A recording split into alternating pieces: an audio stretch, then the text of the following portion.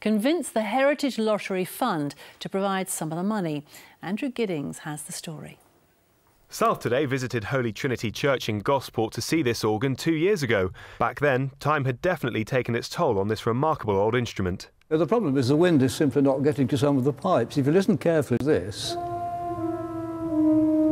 Ooh.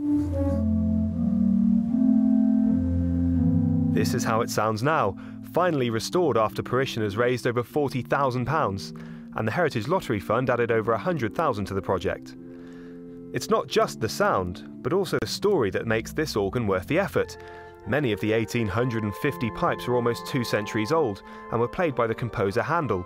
The longest pipe in here is 16 feet long, the shortest just 2 inches. Geoffrey is keen to share everything this piece of history has to offer, but he admits when he has it all to himself, he can get carried away. It's gorgeous to play.